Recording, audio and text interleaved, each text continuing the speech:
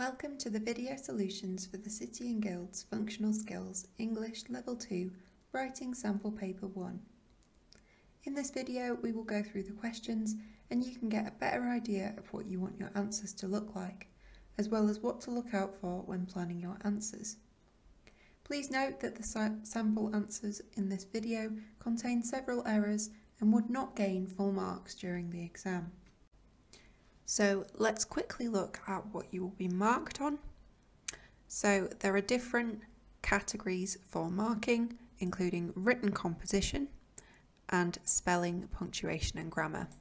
So for your written composition, overall 56% of your marks will be written composition and 44% will be spelling, punctuation and grammar. So the things that you'll be assessed on include your punctuation, grammar, spelling, having clear writing that makes sense, writing in appropriate detail and length, using organisational features and organisational markers in your writing, using appropriate language and register, and using complex sentences. So, the first question. You have recently been on 2 different work placements. You were given the first placement, but you found it to be quite boring and irrelevant to your future career path. You chose the second one yourself and found it much more interesting and beneficial because it was more relevant to your career plans. Your task is to write a blog about your experiences aimed at people preparing for work experience. Your blog should encourage people to seek out their own work placements in an area that interests them and explain how it will benefit their career development. You should write around 5 to 8 paragraphs. So in this question, we are being asked to use this context here to write about your experiences. So you need to read these really carefully to think about these experiences and come up with something creative to say about them. So the first placement is quite boring and you were given it rather than looking for it yourself, and you found it to be irrelevant to your future career path. So you need to think about what boring aspects of the placement you might have done and in what ways it was irrelevant to your future career path, what career path you actually want to go on, and then that you chose the second one yourself and you found it more interesting and beneficial. So you want to think about reasons that you might find the second one more interesting. You might want to think about details that of things that happened during the placement that you liked and disliked. And it says that this placement was more relevant to your career plans. So you could go into a bit of detail about your career plans there and how this placement helped you with those. So because we are writing a blog, we need to think about the correct formatting and organisational features that are appropriate to a blog. And we are aiming at people who are preparing for work experience. So this is our audience here. People who are probably quite young and they are looking for work experience similar to what you have experienced. So you're going to advise them, and you should encourage them to seek out their own work placements. So considering that you were given the first placement and you didn't enjoy it and you chose the second one yourself, it would be a good idea to encourage them to seek out their own work placements that might be more relevant to their career plans. So in an area that interests them, and then explain how it would benefit them, how it would benefit their career development. So there's quite a lot that you can write about here, and it's a really good idea to use this space to make a plan, jot down some ideas, maybe use bullet points or a spider diagram to sort of come up with ideas and then create a kind of structure for your writing as well. So we're going to look at an example answer now that is quite good, but it wouldn't get top marks. And we'll explain the sort of positives and negatives of this answer. So Work placements, how to make the most of them. I was at the stage in college where I had to find a work placement. Like many students, I didn't really know how to go about it, so I did nothing. The college sorted out my placement instead. Great, you might think. Well, it wasn't. Because I couldn't be bothered to find a placement, the one they found for me turned out to be totally irrelevant to my chosen career path. I planned to own my own catering company one day, but the placement they gave me was in an office performing filing and photocopying tasks. I guess the only thing it taught me was that I definitely do not want to work in an office. Even though I only attended for 1 week, all the time I was wishing that I had found my own placement. As soon as I left that placement, I started to look for another one by doing a simple search on the internet for local catering companies. After about 10 minutes, I had a list of 15 companies that I could contact. I updated my CV, it's got to be done, and wrote a cover letter. Then I sent the documents to all 15 companies. I received 4 responses and 1 placement offer. I jumped at the chance. What was it like? It was fantastic. I helped find new customers, I visited customers to discuss menus, I designed table layouts, I booked venues, I helped prepare food, I waited on tables, I helped with accounts, and yes, I did some filing. But at least it was for a company I cared about. There is no doubt that this placement has helped me in lots of ways, and the right placement would really help you. Don't rely on others to do the work for you. Go out and find your own placement in a business that interests you. It will teach you so many valuable things about that sector and may even result in a permanent job offer. Go for it. So let's take a look at how this model answer fills the requirements of the marking criteria. So to start with, let's look at the punctuation that has been used. So this student has correctly used capital letters and full stops for every single sentence, so that is a very good start. Remember that you also need to use capital letters for the word I and any proper nouns like people's names. We've also got a range of commas used throughout the answer to add some further detail to sentences and to create lists. So, good example of this is here. As soon as I left that placement, comma, I started to look for another one by doing a simple search on the internet, and then after 10 minutes, comma, I had a list of 15 companies.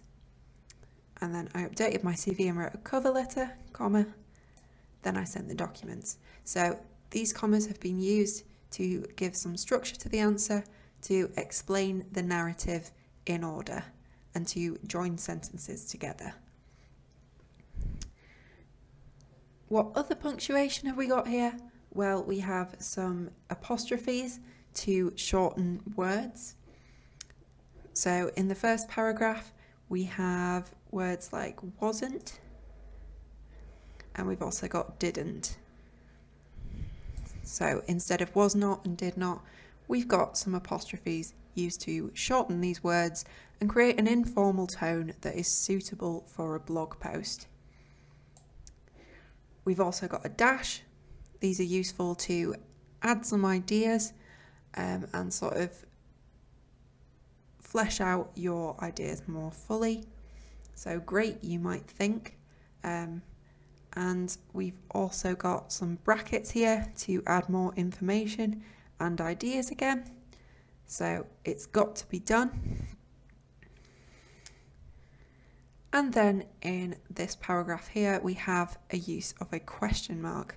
So we've got a good rhetorical question there. What was it like, to address what the reader might be thinking, what they might be wondering about.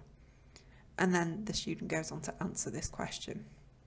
So we've got lots of varied use of punctuation, and it's generally correct as well. So they would get high marks for punctuation. Now let's think about the grammar use in the answer.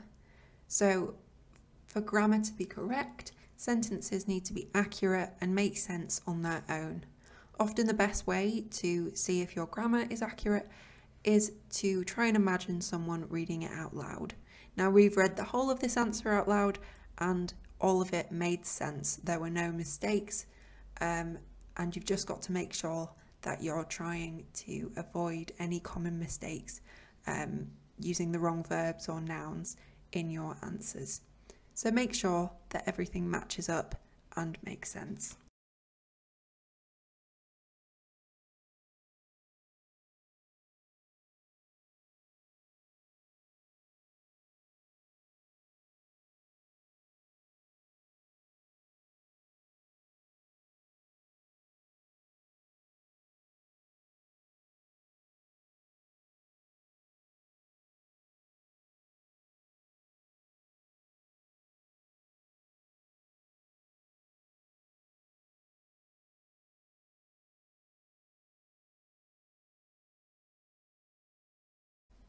Looking at the spelling, this student has spelled quite a lot of words correctly, and generally their incorrect spellings don't impede meaning, but they do have quite a few incorrectly spelled words. For example, in the second paragraph here, they use filling instead of filing, and that slightly hinders meaning in the response because it doesn't have the same meaning, doesn't have the intended meaning. And we also have think instead of thing. So the only thing it taught me instead of the only thing it taught me. Again, that is a word with an incorrect meaning, so that would take off a couple of marks there. Further on, we have a missing letter in fantastic. We've just got fantastic. And we've got that use of filling instead of filing again. And finally, we've got booked venues. Venues should have an E before the S at the end. So that says Venus instead, which is a planet and clearly has a different meaning to what the student intended. So just make sure that when you are spelling, you are making sure to correct any incorrect spellings and just practice your spelling before the exam, making sure that you're comfortable with spelling simple words and some more complex words correctly. Another point that you'll be marked on is clarity. So clarity just means, is the response clear? Does all of it make sense when you read it out loud? And for this answer, it's a very clear answer. It's obvious what the person is talking about. So they will get high marks for clarity. Does the answer have an appropriate length, and does it go into an appropriate level of detail? Well, there's quite a lot written here, a range of details that are relevant to the task in the question. They've talked about the first and second placements that they were given, and right at the end they have tried to encourage people to seek their own work placements. So we've got the first work placement mentioned here, that was given to them, one that was found for them, and that was stated in the exam instructions in the question. And then they go on to explain their own career ambitions. They plan to own a catering company, so that links to the future career path that you've been asked to talk about. And then they give a lot more details. They explain what happened during each placement, filing and photocopying tasks, and then in the second placement helping to find new customers, visiting customers. So they've explained what they did in quite a lot of detail there, and then they've given some quite detailed opinions as well. At least it was for a company I cared about. That's an opinion there that they've given. And they've given a somewhat detailed account of how people can find their own placements. Could add some more detail about this here. It only touches on this briefly. Could tell people that they can look online and give sort of more encouragement to find placements. But this is definitely enough detail for the response. It's an appropriate length and they have fulfilled the criteria in the question. Now, what about the formatting and organisation? So whenever you write an answer, You should choose an appropriate range of organisational features. These are sometimes called formatting features, meaning it's exactly the same thing, that you can use in your writing to make it clearer and kind of break it up into different sections to make it easier to read. So we've been asked to write a blog post, focusing on a blog, and that is key to the kinds of organisational features that we're going to expect. So at the top here we have a heading that is very appropriate for a blog, and indeed you would probably need a heading for a blog post. And then we've got some appropriate paragraphing as well, with each paragraph talking about a slightly different topic. So you could be more adventurous and use subheadings and other features like bullet pointed lists, but overall this is a satisfactory answer in terms of formatting and organisation. And all of these paragraphs are following each other in quite a logical, chronological order. So paragraph 1 about the first placement, paragraph 2 going into a bit more detail about what that placement was like. Paragraph 3 explains what they did to get the second placement. Paragraph 4 explains what the second placement was like, and then finally paragraph 5 is giving some advice about work placements. So that's quite a logical structure, and all of the paragraphs make sense. It makes sense to break it up like this. Another one of the things that you'll be marked on during your exam is cohesion. So this essentially means making sure that you use organisational markers, so connectives and conjunctives like and, but and so, to link everything together, join up your ideas so that they flow and are cohesive and they have a clear meaning. So this answer is particularly cohesive. The sentences flow on from one another and they're all linked together, and all sentences that are in the same paragraph are all about the same thing. So for example, in the third paragraph, we start by linking to the previous paragraph as soon as I left that placement. So here we're linking to the placement that we've just talked about. I started to look for another one by doing a simple search on the internet for local catering companies, and then the next sentence after about 10 minutes relates to the previous sentence, so they've been searching on the internet for 10 minutes. I had a list of 15 companies that I could contact, and then they explain what they did next. So it's in a logical sequence in an order of things that they did. I updated my CV and wrote a cover letter, then I sent the documents to all 15 companies, and then again we've got sort of a chronological order talking about events as they happen in time. I received 4 responses and 1 placement offer. I jumped at the chance. So all of the sentences linked together, a bit like puzzle pieces that go together to make a jigsaw. And then we've got paragraphs linking to each other as well. So once they got their placement, they jumped at the chance and then they discuss the placement here. So everything sort of matches up, links together really well, and the answer is very cohesive. You'll also have to think about the language and register that you're using when you're writing. So you want your writing to have the right kind of tone and style to match up with the reader that it's aimed at and also the purpose of the text. So we know from the question that the purpose of this text is to explain what happened on 2 different work placements. So we're blogging about our experiences, and the audience are people preparing for work experience. So how was this answer adapted to that audience and purpose? Well, it is suited to the audience because it is focused on the topic of work experience throughout. We've got a generally positive conversational tone to really engage with the reader and try to encourage them to find some work experience. So we have things like exclamation marks to really draw the reader in. And then we have this sort of question and answer structure. What was it like? It was fantastic. To try to draw the reader into the text and anticipate any questions that they might ask.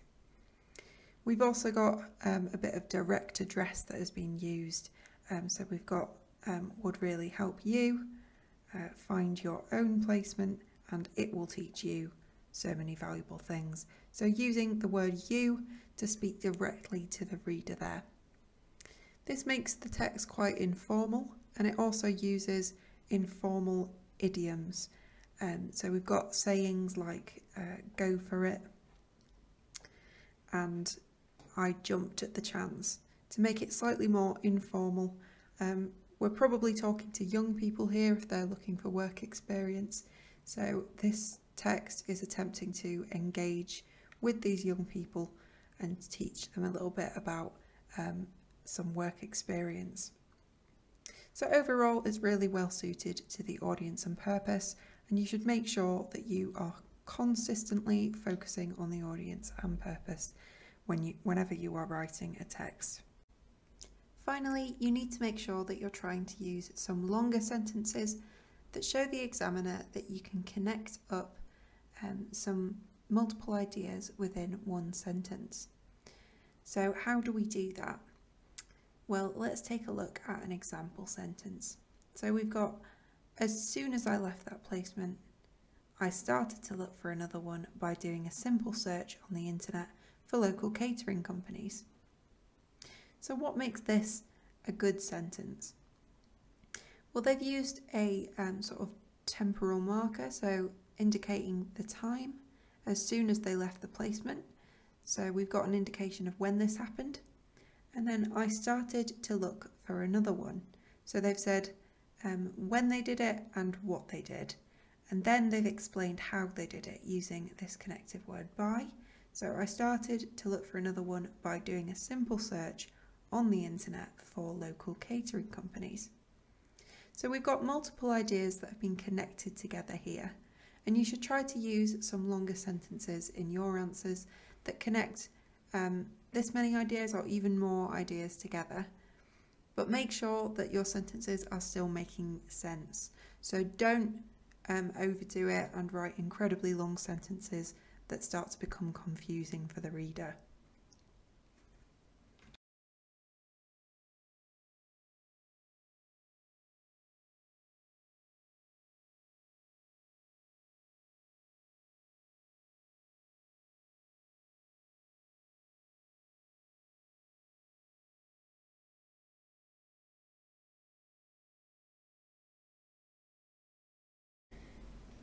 So overall, the students given a really effective response to this question. They did have a few spelling errors and things like that, but they have effectively answered the question by addressing each point here. The answer makes sense and it flows effectively. They've used correct formatting and have effectively used paragraphs. Spelling is generally accurate and they've correctly used a range of punctuation. To make writing appropriate for the audience and purpose specified in the question, they've made sure that they've read the question carefully and then tailored their response to the audience. So overall, they have definitely written a blog as required by the question. They've focused on the topic of work experience. They've encouraged people to seek out their own work placements in an area that interests them. They've explained their first placement and their second placement in terms of what happened and how it affected their career plans. So a good response all in all, and you should try to plan your answer to be quite similar to this one, to consider lots of different detailed ideas in relation to the question. Question 2. It is well known that celebrities use the media to help their careers, but they don't seem to like it when the media covers their private lives. Is it right how the media treats celebrities? How do celebrities benefit from the media, and how does the media benefit from celebrities? Should anything be off limits, or can the media cover everything about celebrities and their private lives? Your task is to write an article for a student magazine exploring the extent to which it is fair that the private lives of celebrities are covered in the media.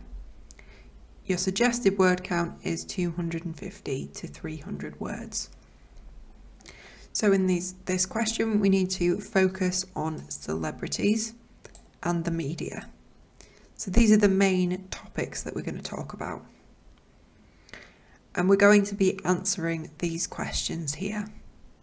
We're going to consider if it is right how the media treats celebrities, how it covers their private lives. We need to see how celebrities benefit from media and how media benefits from celebrities. And we need to focus on whether anything should be off limits to the media, whether the private lives of celebrities should be shown to the public or not. The form that we're using to write in, the text type here, is an article, and it is for a student magazine, so our audience will be students. And we want to explore whether it is fair that the private lives of celebrities are covered in the media. So we've got lots of different ideas that we could write about here. We could discuss, we could decide that it is right how the media treats celebrities, or we could decide that it isn't right.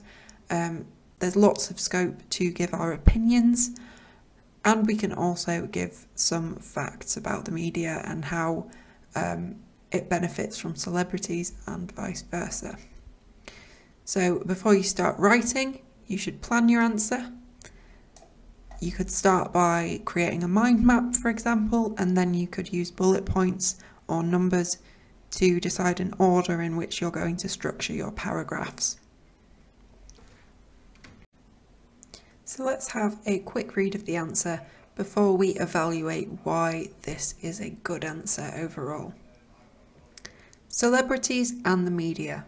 We've all seen pictures of celebrities in the media standing on the red carpet at a film premiere or posing for photographers outside an award ceremony.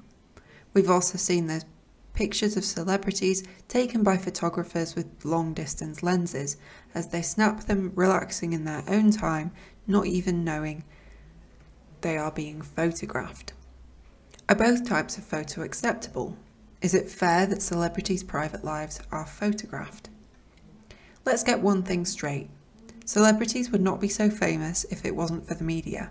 If they were not as famous, they wouldn't earn as much money, especially those celebrities who are famous for the sake of fame rather than for any special talent. Therefore, you could argue that the media should be able to get something back from the celebrities. After all, they help to keep the person famous. So perhaps those photos of their private lives, when they do not look so glamorous, are okay. On the other hand, the media also gets something out of the celebrities, because it is us, the consumers, who buy the magazines, log on to the websites and watch the showbiz news. The more we do, the more the media makes money through advertising. So they use each other. Should anything be off limits for photographers? Probably. Private lives are just that, private. But if the photographers are not breaking any laws, then in the eyes of the government, they can take any photos they want.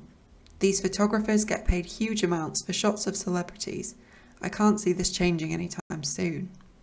It's impossible to ask a photographer to accept reduced earnings, but not taking certain photographs when they know another photographer will do it anyway. So now let's go through each of the different criteria that you'll be marked on during your exam and see what this answer does well and what could be improved. So to start with, in terms of punctuation, they've correctly used capital letters and full stops throughout most of the answer here. The only exception is that here they should have used a full stop and there isn't one here. Or they could have used a connective like and there. They've used lots of commas to connect ideas together, and they've used those correctly. Now, if you're not sure how to use commas, generally you use a comma whenever you would take a breath if you were reading it out loud. So, for example, we've also seen those pictures of celebrities taken by photographers with long-distance lenses. Take a breath. As they snap them, take a breath, relaxing in their own time, not even knowing they are being photographed. Other punctuation that has been used here include contractions. So we've got apostrophes being used, an example of punctuation there, in contractions like wasn't. And we have a dash in the last paragraph to add an extra idea to the sentence. But there are quite a few mistakes in here. So in the first sentence of the first paragraph, they mention celebrities' private lives. Now, because they're talking about the private lives of celebrities, celebrities are the owners of their private lives, so they should have used a possessive apostrophe here at the end of celebrities.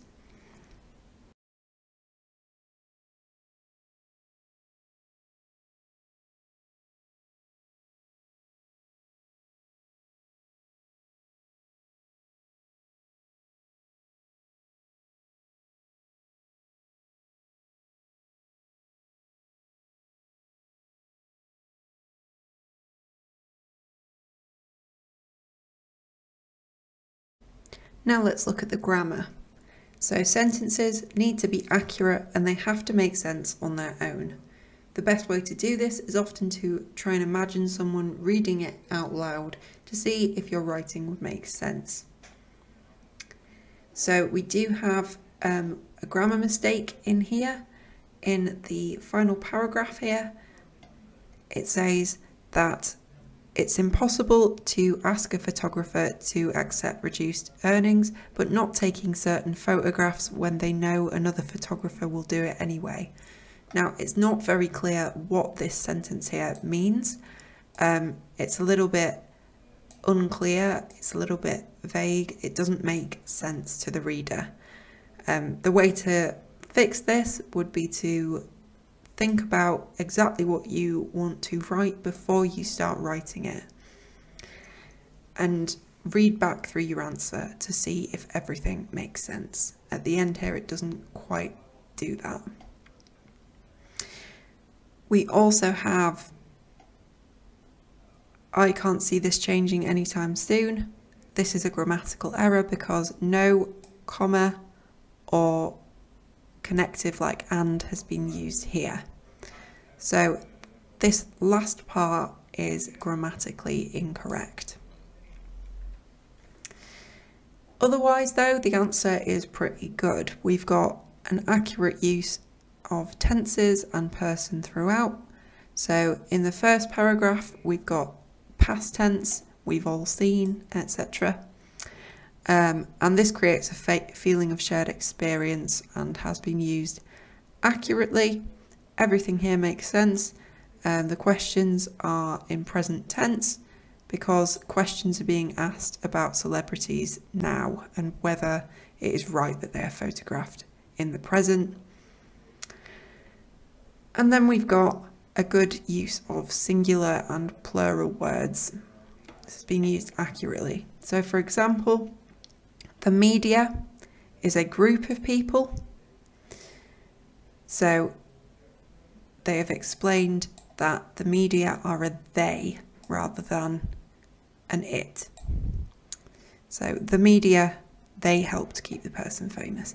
So all of it makes sense apart from when we reach the end there when the grammar goes a bit wrong. The vast majority of spelling in this answer is correct, including lots of tricky words, for example, premiere, photographers, and photographed. There's lots of words that are quite tricky that have been spelled correctly, glamorous, for example. But we do have some mistakes. So right at the end, it says here, should anything be off limits for photographers? Now the of in this sentence should have a double F and be off. So the meaning has changed here slightly and this doesn't quite make sense as a result. So make sure before the exam that you're comfortable with your spelling and you're spelling words correctly on a consistent basis. It's always a good idea to check your spelling after you've written your answer. A good way to check your spelling when you're practicing is using the internet or a dictionary, but be aware that you can't do this in the exam, so you need to be prepared for this. You'll also be marked on the clarity of your answer. So you've got to make sure that all of your writing makes sense, that you use good spelling, punctuation and grammar to ensure that your meaning is clear, and if you read it aloud, then everything would make sense to the reader. So this answer is quite clear. Most of it makes sense when you read it aloud. Only the last part is a little bit difficult to understand due to some missing words and phrases that make some of the sentences grammatically incorrect. So a good way to check this in the exam is just sort of read it to yourself in your head and see if everything makes sense at the end. Now let's take a look at the level of detail in the answer and the length of the answer as well. So in the question, it's specified that the suggested word count is 250 to 300 words, and that is approximately the length of this answer. So it's an appropriate length for the question. Practicing some questions will give you a good idea of what that sort of word count looks like. As well as length, detail is very important. The detail that you use has to be appropriate. So it has to be appropriate to the question, and this answer uses lots of appropriate details. It addresses all of the bullet points listed in the question. So it discusses, is it right how the media treats celebrities? Well, at the end, it sort of gives a summary of a sort of balanced argument in response to that question. How do celebrities benefit from the media, and how does the media benefit from celebrities? This is definitely explained here and here. So we've got celebrities benefiting from the media. They wouldn't be so famous if it wasn't for the media. And we've got the media getting something out of celebrities. So we've addressed that second bullet point. And finally, the third bullet point, should anything be off limits, or can the media cover everything about celebrities and their private lives? Well, we've got a little bit of that at the end as well. Should anything be off limits? They've asked a question directly from the question content, and then they've started talking about the private lives of celebrities and whether those should be protected. So to add detail, you can add information or explain your ideas with some reasons, but make sure that any details that you add are closely related to the question. So if you're struggling with this, if you can't manage to write enough, then make sure that you start planning your answers and generating plenty of ideas using a mind map before you start. Formatting and organisation is another thing that you'll be marked on. So you need to choose an appropriate range of organisational features that you can use in your writing to make it clear and break it up into easily readable sections. So the form that we've been asked to write in here is an article. That is the text type. So articles tend to include headings like the one here, celebrities in the media, and they include paragraphs like have been used here. You could also include the author's name, some subheadings, text boxes, and other features like bullet points to make it more visually appealing and to show the examiner that you know how to use a wide range of organisational features. So the student could have gained some strong marks for that, but their answer is completely acceptable as it is because they've included that heading there and paragraphs appropriately. So you should always make sure to use paragraphs to clearly structure your answer, and you should use them when you're introducing new ideas or topics. So in the first paragraph here, we have introduced the topic of celebrities, and we're asking some questions to get the reader thinking about celebrities and the media. In the second paragraph, we're moving on to arguments for the media taking whatever pictures they want. The third paragraph elaborates on that previous paragraph to give a sort of counter argument saying that the media also gets something out of celebrities. And then finally, we're going back to the questions that were proposed at the start up here. Are these photos acceptable? And we are making a balanced argument about this, discussing it in detail.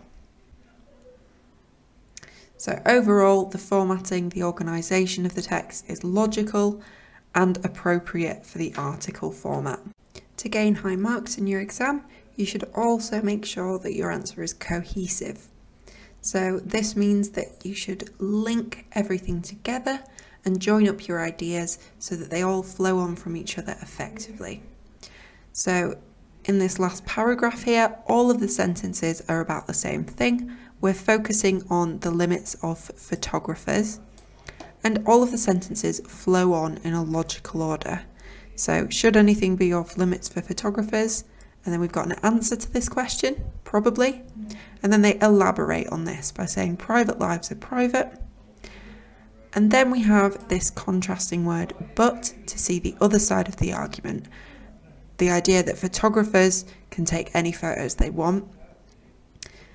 Then they refer back to the photographers they've just mentioned, these photographers, and they explain that it is impossible to ask a photographer to accept reduced earnings. So still talking about photographers and linking up with the rest of the paragraph there to make a really cohesive answer.